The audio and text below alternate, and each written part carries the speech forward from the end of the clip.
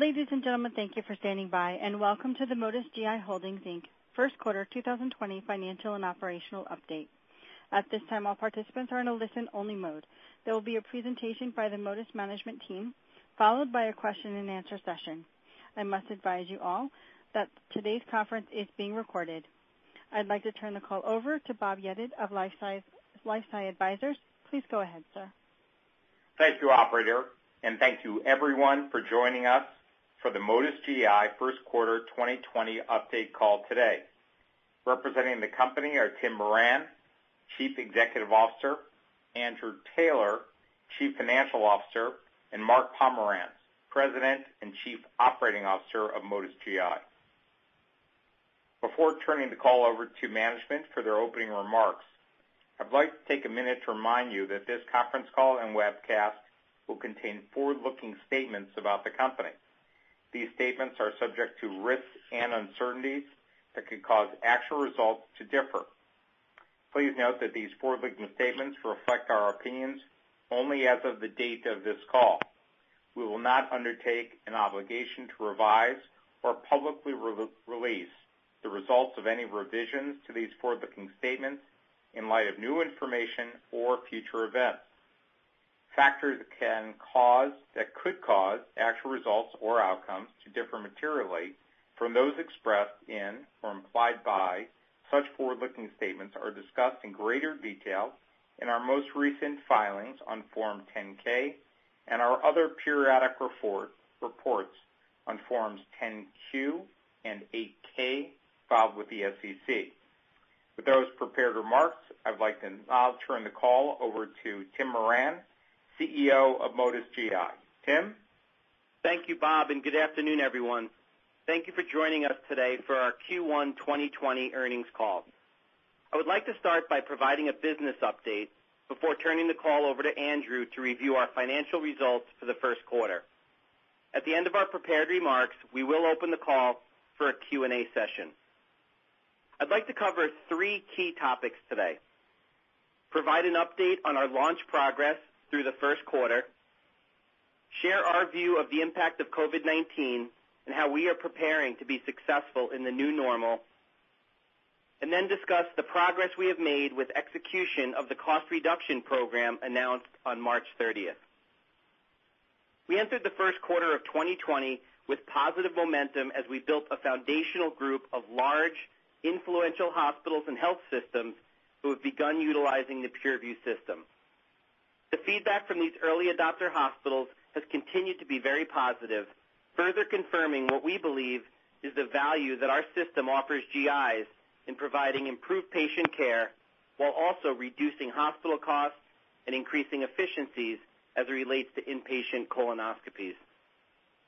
Our launch of the PureView system into the U.S. market is focused on accomplishing 4 key objectives: generating demand at target institutions in leading hospital networks, developing value assessment committee approval for the PureView system at these targeted institutions, driving utilization at top national health systems that can influence the market, and building brand awareness of the value the PureView technology provides as a solution in busy hospital GI labs.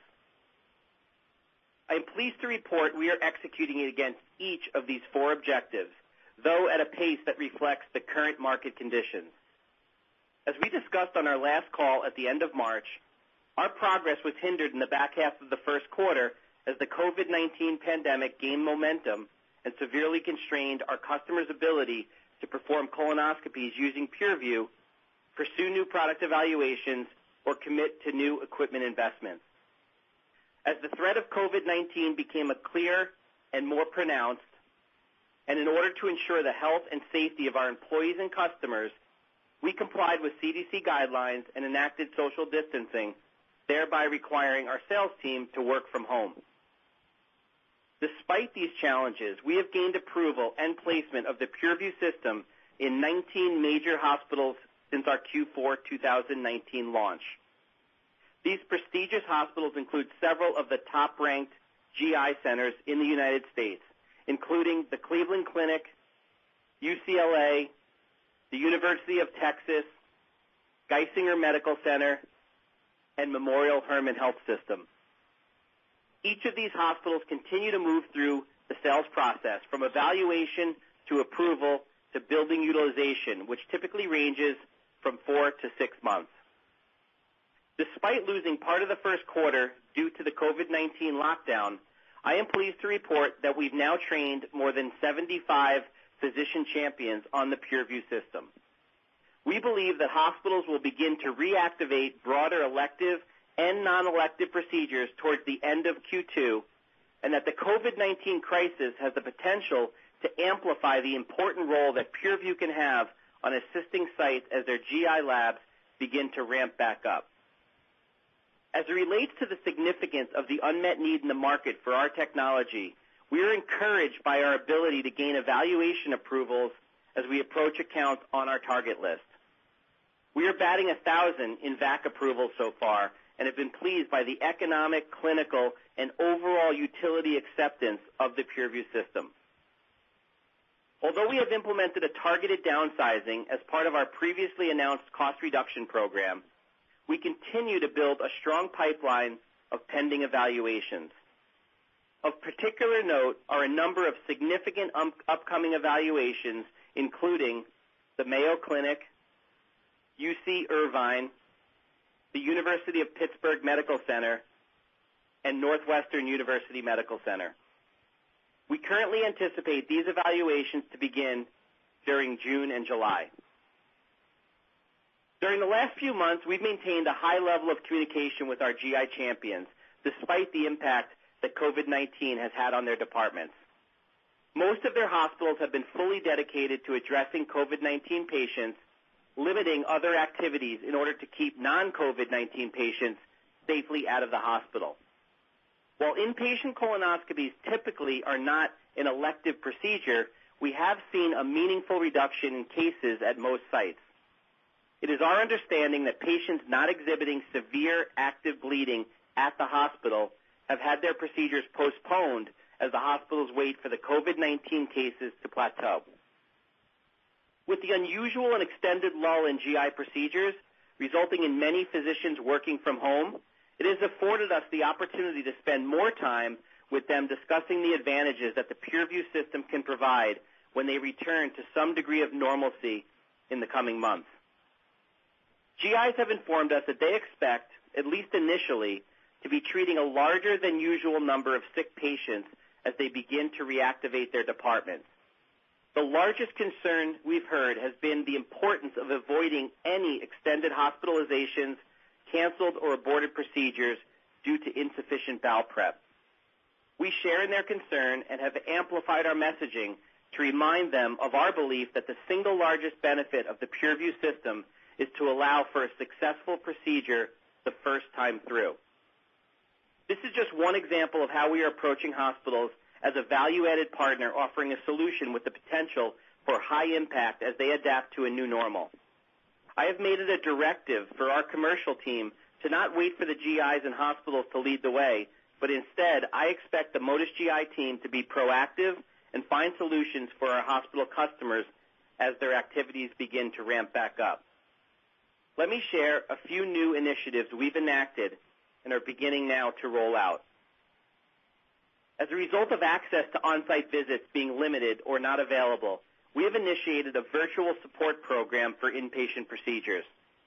This program can become a valuable tool for us, and GIs have expressed their appreciation for this level of flexibility. As part of our virtual support, we just launched a new mobile app that is now available on both iOS and Android devices. This app provides chaptered and narrated video support that covers the setup and use of the PureView system. As in-person meetings for discussions about the PureView system with new target hospitals are currently not possible, we have established a virtual PureView training room that is manned 5 days a week, 8 hours a day, based in our Florida facility, where live system demonstrations and in-services are available utilizing real-time video technology. We are also evaluating the idea of providing off-site training to GIs and their staff on the PureView system, with the goal to conduct this training in either an ambulatory center or a nearby hospital where it may be a safer and more convenient environment.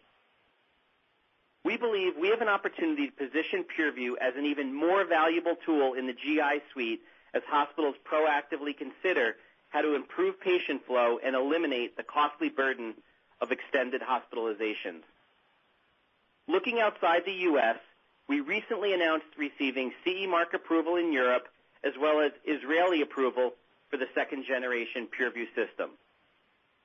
We are also actively evaluating potential strategic partnership opportunities with established medical device companies and distributors that have a global commercial footprint and scale.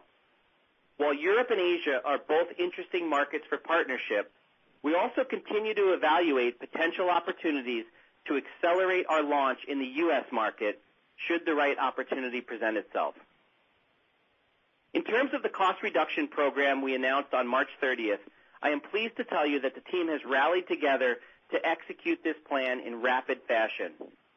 We are confident that we will achieve our objective of reducing our quarterly cash burn by approximately 50%, or approximately $3 million per quarter, beginning on July 1st, 2020. This program was designed to allow us to successfully navigate the uncertainties of the market during this unprecedented time while continuing to advance our commercial and strategic objectives. Before I turn the call over to Andrew, let me summarize our recent accomplishments. We continue to make steady progress against our commercial objective of generating demand, most importantly by building a solid foundation of key reference centers and KOL support across the U.S. We have decisively adjusted to the new environment created by the COVID-19 pandemic and are prepared to continue to access the market with an innovative approach. And finally, we have taken the necessary steps to ensure financial stability for the company during these times. I will now turn the call over to Andrew to discuss our first quarter financials. Andrew? Thank you, Tim, and thank you everyone for joining us today. We reported revenue for the first quarter of approximately $28,000 from sales of the PureView single-use suite. As Tim discussed, we continue to gain new system placements and increase our training of GIs early in the quarter prior to the impact of COVID-19. The majority of these centers were operating under an evaluation period during which several were paying for disposables but not the PureView workstation. We continue to work through capital equipment purchases, leases, or rentals with many of these accounts. For the 3 months ended March 31st, 2020, we reported a net loss of approximately $6.5 million, or a net loss per diluted share of 23 cents, compared to $6.3 million, or a net loss per diluted share of 29 cents for the same period last year. The first quarter of 2020 included non-cash expenses of approximately $600,000, principally related to stock-based compensation, compared to $1 million of non-cash expenses for the same period of 2019. As was the case in the first quarter of 2019, the company's cash flows from operating activities this period included certain one-time annual expenditures related to personnel, insurance, and other compliance fees. The amount of these specific cash outflows totaled approximately $1.6 million. With respect to our cost-cutting measures, as Tim mentioned, these are tracking to plan and are expected to largely be implemented by the end of the second quarter, resulting in a significantly reduced cash burn run rate on a go-forward basis. We continue to estimate that total one-time charges associated with this program will be in the $1 million to $1.5 million range. At the end of the first quarter, we expensed approximately $600,000 as a portion of these charges. We held approximately $21.5 million in cash and cash equivalents as of March 31st, 2020. Additionally, we recently entered into a deferral agreement with Silicon Valley Bank, whereby our term loan was extended by 6 months to June 2024, with the interest-only period now in place through June 2022. providing additional financial flexibility to the company. And with that, I'll now turn the call back over to Tim. Thank you, Andrew. In closing, we are pleased with how our sales team continues to find innovative ways to effectively stay engaged with our target GIs and hospitals during the COVID-19 pandemic. We see an opportunity to engage additional GIs and train them on the PureView system while they work through this unique slowdown in their hospitals. And we are working with hospitals and GIs to plan for ramping up inpatient colonoscopies with an influx of at-risk patients who have had their procedures delayed and would benefit from the PureView system. We've created a compelling technology that addresses a large procedural market. We've established first-mover advantage and are pleased with the positive impact we believe we can have as it relates to improving patient care and health economics, particularly in the wake of the COVID-19 pandemic. I will now ask the operator to open the call for questions. Thank you. At this time, we'll be conducting a question-and-answer session. If you'd like to ask a question, please press star 1 on your telephone keypad. A confirmation tone will indicate your line is in the question queue. You may press star 2 if you'd like to remove your question from the queue. For participants using speaker equipment, it may be necessary to pick up your handset before pressing the star keys. Our first question comes from the line of Steven Lichtman with Oppenheimer. Please proceed with your question. Hi, thanks. Tim, you mentioned the emergent active bleeding patients, not getting deferred, certainly as much as others. What % of the inpatient colonoscopies would you estimate fall into sort of that category? So Steve, thanks for the question. Let me start by just saying in general, what we've seen in talking to our physicians is in many cases their overall colonoscopy volume has been down by upwards of anywhere between 75 and 85% during this period of time. That said, as you know, we focus on critical colonoscopies, which if you look at the total colonoscopy procedure for inpatients, roughly about 60% of those are a bleed. What we've seen, though, so you kind of scratch your head and say, okay, well, these patients still exist. But in talking to our physicians, what they've told us is due to the redeployment of many of their units to treat COVID patients, they've basically assessed these patients, and if their bleed was not significant, they've actually postponed them either to an outpatient center or postponed the procedure to take place at a later date. So they've changed their protocols as it relates to managing even these critical colonoscopies that they typically wouldn't have discharged. Okay, got it.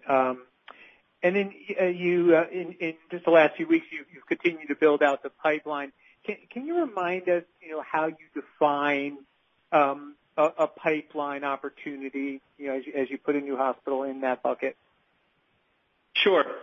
Yeah, so, in my mind, the general pipeline are, accounts that we've targeted and we've had some degree of interaction with. And if you look at that universe, Steve, it's about 150 hospitals. But then from there, we prioritize based on the profile that we think best meets our strategic objective, as well as where those hospitals are in terms of their ability to prioritize the evaluation of the Motus product. So I would say that we probably have about 60 accounts that are in our backlog, and we continue now to just add those as we move forward. So as I mentioned in my earlier remarks, we've been cultivating these opportunities at places like Mayo Clinic and Northwestern. We added a couple new ones that I don't think we've talked about before, but UPMC, which, as you know, is a very large system, that we've been in dialogue with, and now we have approval to move forward with an evaluation, as well as the Methodist system in Houston. So we continue to take them from, initial contact, discussion with GIs, to approval actually through their VAC to do an evaluation. And those are the ones that we really focus on as it relates to pipeline accounts. Got it. Okay. And then just last one, I'll jump back in queue. how many of the 19 hospitals where you've placed PureView, how many of those have gone through a full VAC at this point? Yeah, sure. Great question. So, what we found in most of the processes are there's an initial VAC approval required to do an evaluation and bring the equipment on site. And every one, obviously, of those accounts have gone through that. I would say, generally speaking, about half of those accounts have gone through the full VAC approval. And as I alluded to earlier, so far we've received that approval in each of those. What I will note is in most of those cases now they're starting to purchase the disposable sleeves. We are still working through the capital process. As you know, the capital funding is not always available at the time of VAC approval, but hopefully that gives you a little bit more color, Steve, on the conversions. Yep, that's helpful. Thanks, Tim. Thanks. Thank you. Our next question comes from the line of Jeffrey Cohen with Ladenburg Thalmann. Please proceed with your question. Hi, this is actually Destiny on for Jeff. Thank you for taking the question. I just real quick wanted to confirm that we would see approximately $500,000 to $1 million in one-time charges in Q2 related to the COVID expense reductions. Am I understanding that correctly? So we had outlined that we expected the total charge to be anywhere between $1 million and $1.5 million. I would say right now, Destiny, that we will come in on the low end of that range. Okay, perfect. Thank you for clarifying.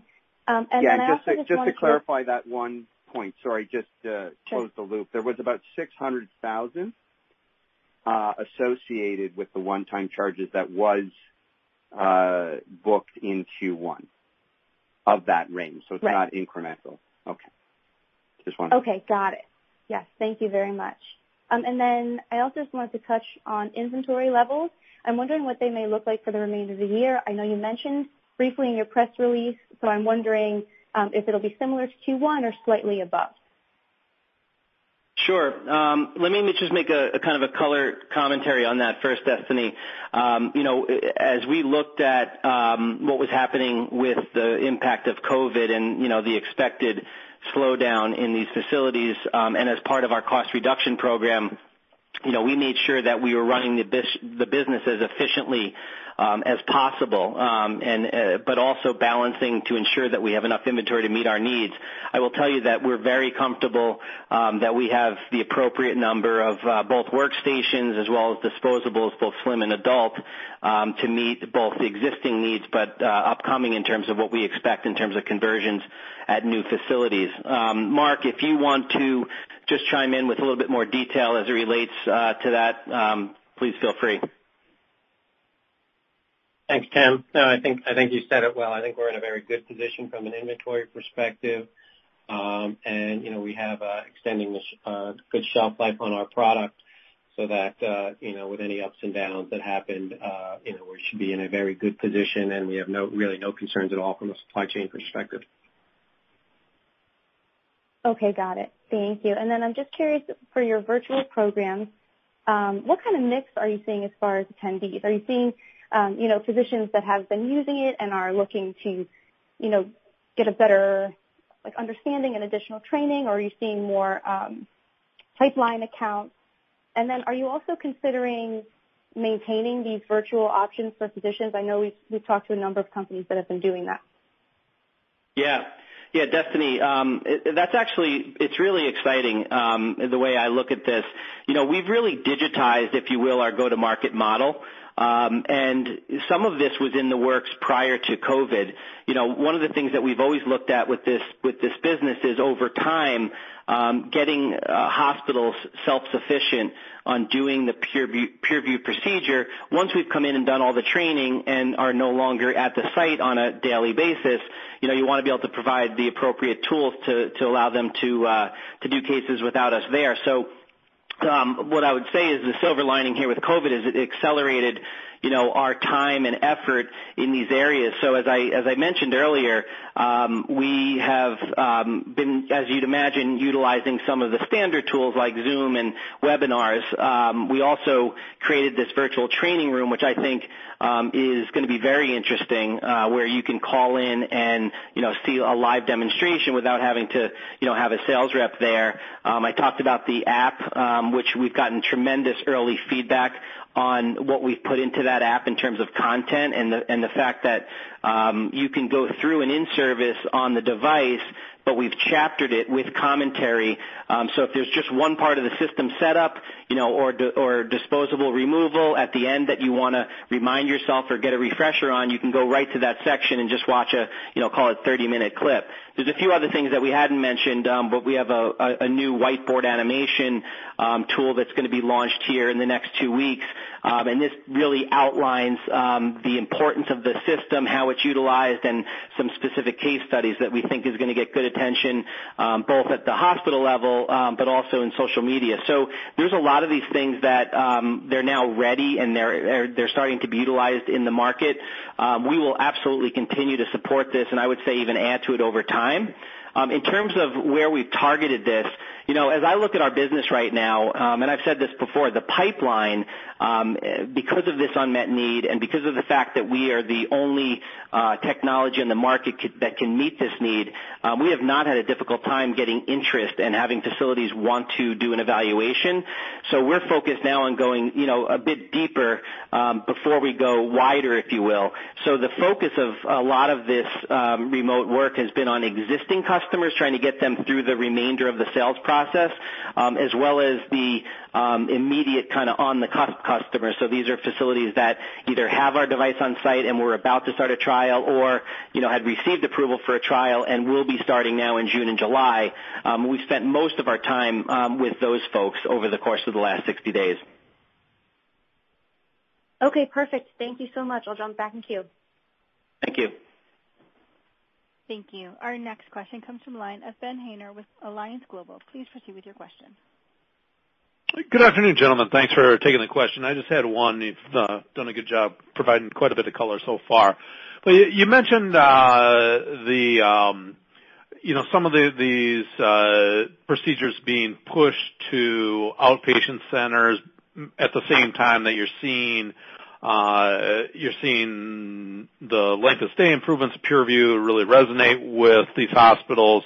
I mean, do you worry at all that some of these that are getting pushed out to the outpatient centers, not just in time, ultimately do not come back to the hospital, and maybe you need to shift the commercialization strategy more towards outpatient centers, or any color you could provide there would be helpful?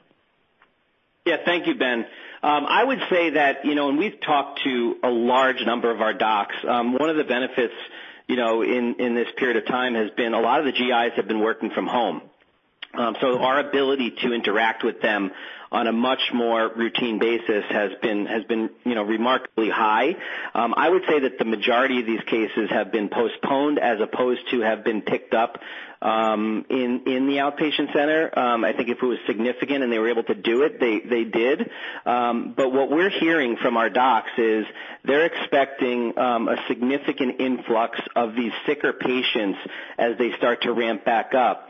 And what they've basically told us, and we've now shared, or we've put some of our existing guys in touch with, docs that haven't had exposure to the technology yet to share, which is, the number one thing that they want to do with these patients is ensure that if they're bringing them into a hospital environment, and you think about the COVID testing that has to be done, the PPE that's going to be consumed by both the healthcare professionals as well as the patient, and the fact that there's a risk. There's always going to be a risk there that patient can catch the virus while they're there. The last thing that they want to do is have that procedure be prolonged or canceled.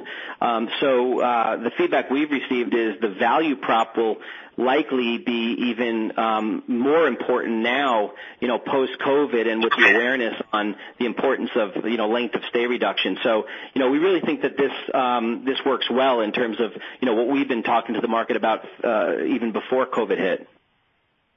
Okay, that's definitely helpful. And actually, just one more quick one for me.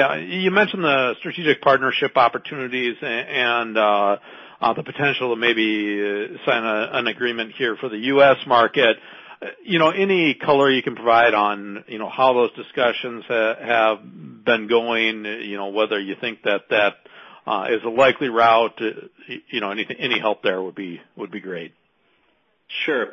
Yeah, listen, there's only so much, as you know, Ben, that I can comment on now. But what I will say, just generally speaking, is I'm very pleased with the interest and attention that we've gotten in the market with our product. I think it's being recognized by other folks that either play directly in this space or in a nearby part of the hospital and look to try to get into the GI space. I think they see that we've got a technology that's taken us 8 or 9 years to really perfect, that allows a physician to control a procedure that is today very much not controlled well and is costly to hospitals. We also have first mover advantage. So, as I mentioned earlier, we've protected this asset. We think it's going to be quite some time before someone is in the market competing with us.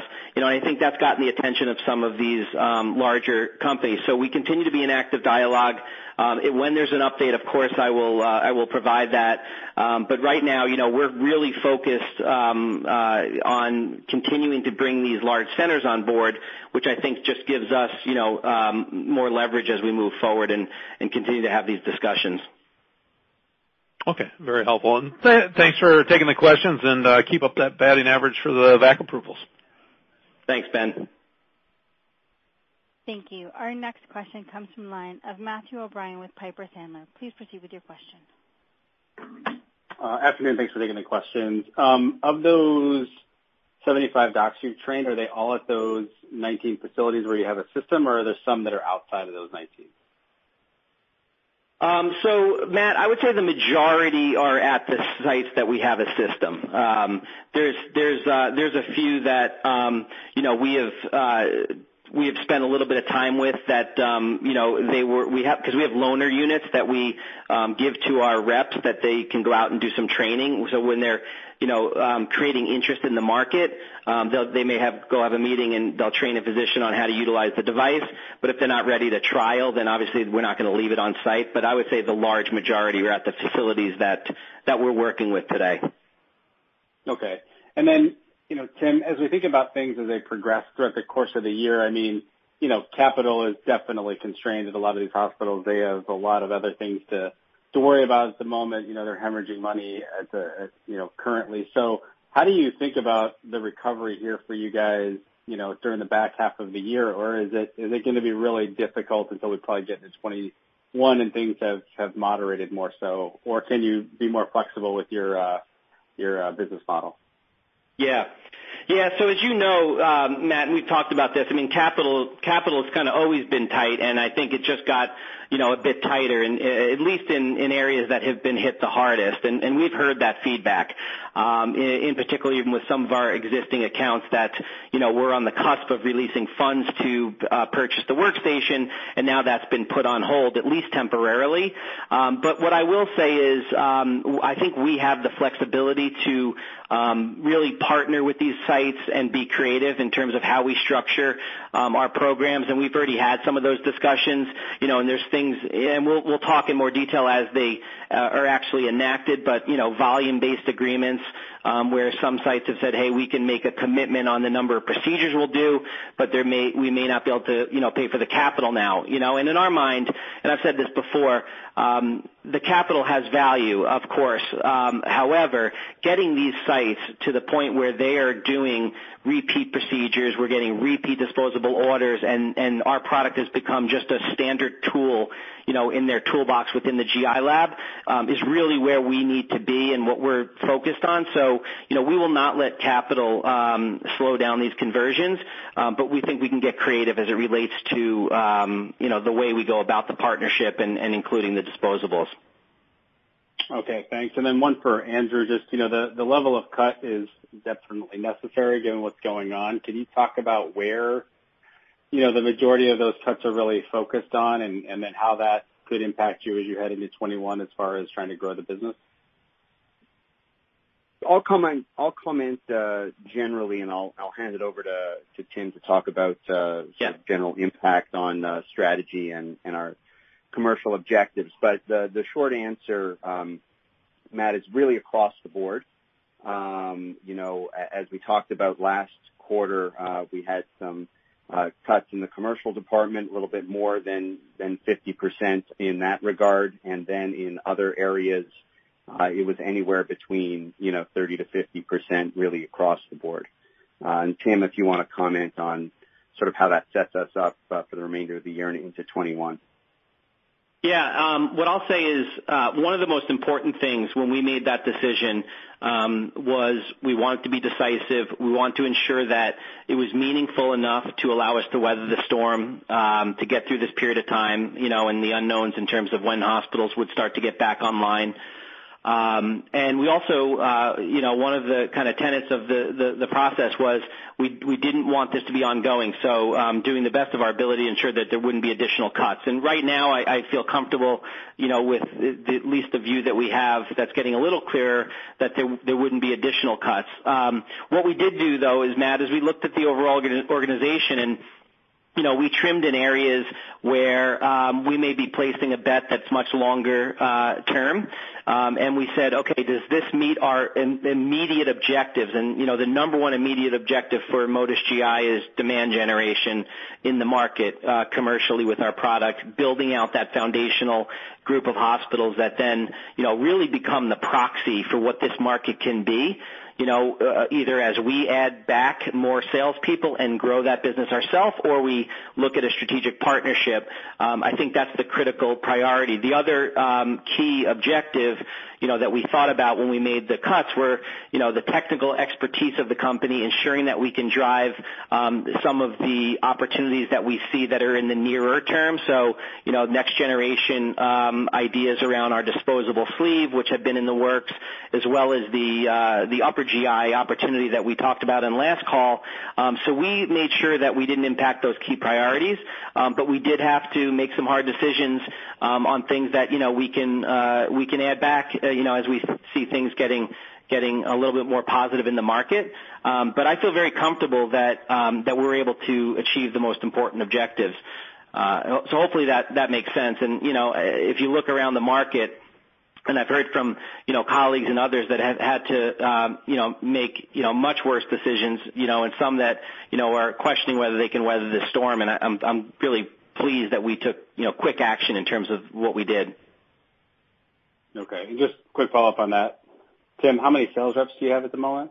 And how are you thinking about the end of the year? Yeah, so we, as I think I mentioned this on the last call, we made about a 50% reduction in terms of our headcount. So roughly, Matt, we have 5 customer-facing field people, and we've really focused them on, Central, West, and East with our key relationships in many of those sites. We also have support in Texas where we've got some good installations of product and, of course, our head of sales. So that's the way the commercial team is structured now. And then in terms of marketing and the other key support areas, we've peeled off a few folks, but we've kept our key employees there. Got it. Thank you. Thanks, Matt. Thank you. Our next question comes from the line of Kyle Bowser with Dougherty & Company. Please proceed with your question. Hi, Tim and Andrew. Thanks for the updates here and taking the questions. I know, as you mentioned, it's more important now than ever to get the colonoscopy done in the inpatient setting on the first try, and I understand that even these non-elective inpatient colonoscopies are being pushed out, so it's hard to get into the new hospitals. But given the size of the early adopting hospitals, it seemed like the sales reps could stay quite busy making sure all the GI docs and support staff have been in-serviced and trained in. So as you look at these 19 hospitals with Gen 2, just kind of curious roughly what percentage of the targeted clinicians at these hospitals have been trained in. Yeah, Kyle, that's a good question. And we, as I mentioned earlier, we kind of had the luxury of many of these physicians working at home. So we've been able to be in contact, and I would say with almost every one of those facilities, the key GI champions that, either are docs that from the earlier accounts, places like UCLA, that are doing, procedures on a regular basis. University of Texas, they're doing and purchasing sleeves on a regular basis. We've been able to be back in touch with them just to, check in. But on the facilities that were in the midst of an evaluation or the ones that had not yet started their evaluations, we've been in touch with, I can say confidently, all of those docs to ensure that we're walking through questions on the system, talking to their staff about setup, and also even working through, the anticipation of the value analysis committee, ensuring that we've got the data necessary to have that be an efficient process once we get back on track. So overall, this has been, in my mind, a pretty effective period of time in terms of, we've got a reduced size team, but you can get a lot done when people are available and we're doing things over the phone, if you think about it kind of from that perspective. And, we even had procedures that were taking place in one of our evaluation sites, Sinai Hospital in Baltimore, that did, 7-8 procedures this past month without us there, and we were able to support them remotely, and they're in an early evaluation account, so that was very, very positive. Interesting. That's helpful. And can you talk about the rental process timeline? It sounds like there's flexibility here with accounts willing to do, sort of minimum disposable volumes, but how long are you offering the rental option to accounts once they sign up, typically?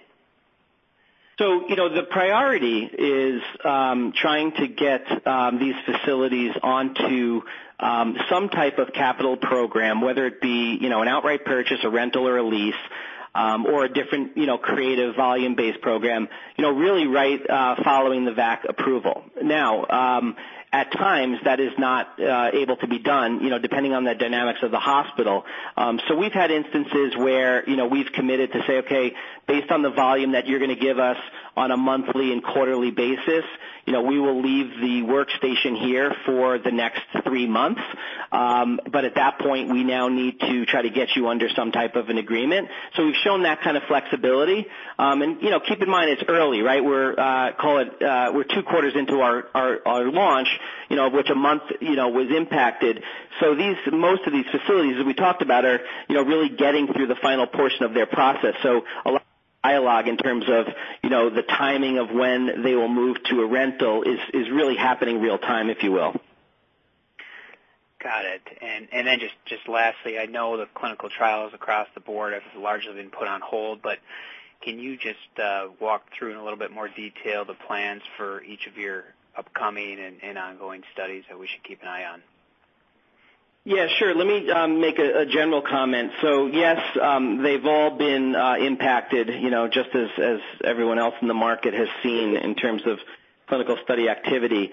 That we're running the Expedite study in Boston, and of course Boston has, had a large number of cases, and we've been in very close contact with Dr. Jacobson, and they are not really back yet up and running as it relates to the clinical study, but we continue to stay in close contact. As you know, we are also focused on, as you think about 2020, and we've said this, the investments that we want to make around clinical studies are all to advance our commercialization efforts. So we haven't yet revealed the details, and we will when the time is when these are approved, but we are working with a couple of the largest centers in the U.S. to construct studies that will give us, additional data that we don't have today, around GI bleeding and the economics associated with using PureView for the GI bleeds. So, we've talked about getting into a GI bleeder with a reduced timeline, and some physicians have already done that with very minimal prep. So we'd like to formalize that, and we're working with some of the largest centers to do that. I can ask Mark if you'd like to provide a little bit more color, as it relates to clinicals. Please add. Yeah, I think you covered it well, Tim. To Tim's point, Kyle, we're really, looking at, those critical patients and developing more data around that. So, everyone's already fairly aware that, we don't want to delay patients, and the COVID issues have only accentuated that. So really driving to that whole point of, especially for those critical bleeds, not even waiting, overnight to try to prep those patients, but really to try to move that to a much more rapid colonoscopy experience, to really not only for the economic benefits, but could also have the large potential to show some significant clinical benefits as well. Got it. Thanks, Mark. Thanks, Tim and Andrew. Appreciate the updates here. Thanks, Kyle. Thank you. Our next question comes from the line of Yi Chen with H.C. Wainwright. Please proceed with your question. Hi, this is Bubalan dialing in for Yi Chen. I have a couple of questions. So I just wanted to make sure the rescue study you have not initiated, correct? I mean, do you have any plans when you plan to initiate that? And are you planning to use the study data for any future indication expansion or some sort of special 510(k) clearance? Can you just repeat the first part of the question? Which study are you referring to? Rescue study. Rescue. Oh, I'm sorry. It was cutting out. The rescue study. Mark, do you want to provide a little bit of color as it relates to the rescue? Sure. So yeah, the rescue study, we have currently put on hold, which was more of an outpatient focused study. And, that's a study we're going to determine, probably as we get later into the year, depending on how things begin to open up, whether that's an area that we want to focus on. That was not a study to help with any indication expansion or any claims or any regulatory process. That was more just for market development reasons into the, eventually into that outpatient setting. So not a critical study for us, in the shorter term, more for a longer term focus. So we'll pick that up at the appropriate time, and may even redesign it based on, what we're seeing happening in the COVID world. Okay, thank you. So how do the sales of the PureView over sleeve look like in 2020 before and after the peak impact? Maybe you can give some numbers. And also, do you have any expectations or guidance for the rest of the year with respect to the PureView, please? Sure. Yeah. So at this point, we have not given guidance as it relates to revenues. Nor have we, obviously then broke out the sales mix. But what I can tell you, just to, provide a little bit of color, and we've said this publicly before, what we expect initially when an account makes a conversion to PureView, we typically have 2 to 3 physicians that are our GI champions in that site that, would have been part of the evaluation process and part of supporting the VAC approval, with their clinical feedback. We expect those early accounts to ramp up to somewhere between 5 and 10 procedures per month initially.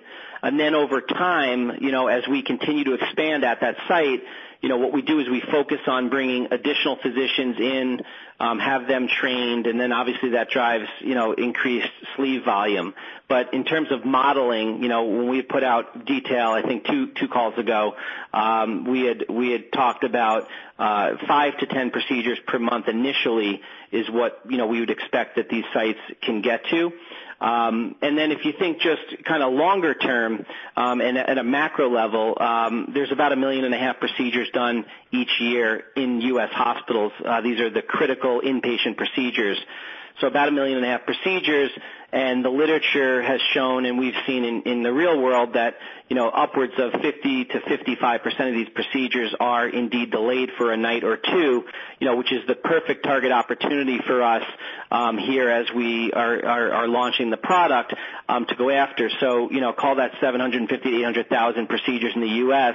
that immediately are our target market for us. And then, of course, as you model things over the course of the next couple of years, you can look at, various penetration rates. But we think it's premature to, provide specific revenue guidance until we get, a couple more quarters under our belt.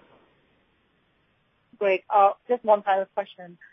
Assuming the pandemic continues for the rest of the year, what are some of the steps you might have to take to protect your business?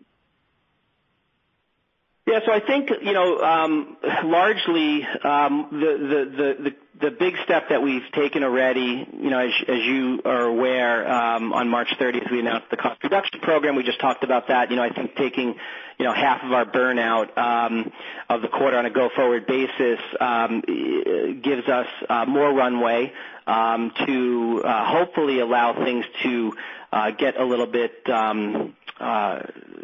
more concrete in the market.